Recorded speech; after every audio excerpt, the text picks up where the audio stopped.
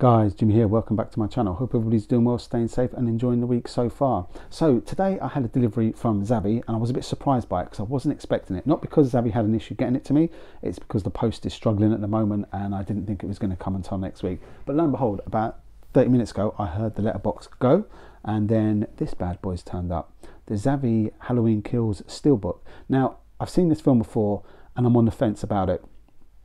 They try to cram an awful lot into this film, in my opinion. I really like the idea of bringing back some of the original cast to be in this movie as well, and then see how that story played out. But I just felt it was bursting at the seams where they tried to fit too much into it. So I'm looking forward to watching this again tonight because I think maybe my opinion with it will change. I've watched a couple of films again recently that the first time I watched them, I didn't quite like them or didn't quite enjoy them as much as what I thought I'd done. And when I watch them the second time, I've enjoyed them a lot more. So I'm hoping that this happens with this one tonight. So let's take a look at what you get inside Halloween Kills Steelbook from Zavvi.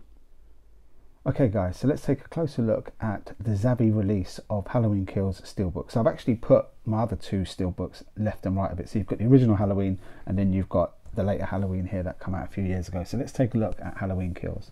So you've got your paper J card with this. Flip it over to the back. So you've got some deleted scenes, gag reel.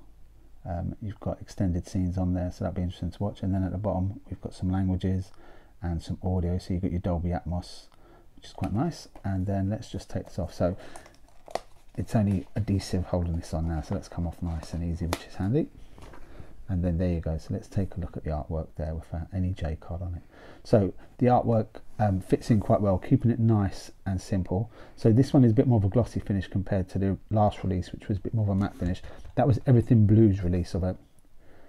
So I do like the artwork on the front here. That's your side.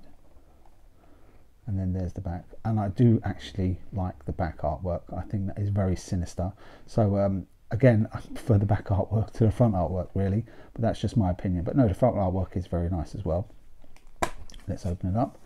Then we've got Laurie in there, and then you've got your two discs. So you've got your 4K, which is going to be your region 3, and then you've got your Blu-ray disc, which I'll try and find out about actually what the region lock on that one is.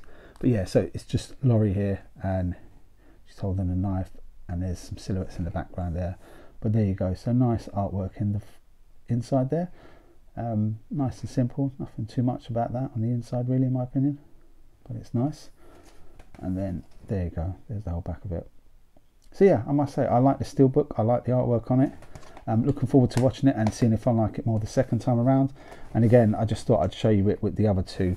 It'll be interesting when the last Halloween film comes out now in a few years, because the original and then the 3 following it will tie it up nicely with a bit of luck. But anyway guys, listen, let me know if you've got any questions. Take care, stay safe, and see you on my next vlog. If you can, give us a like, give us a sub, and that would really help me out. Listen, take care, stay safe.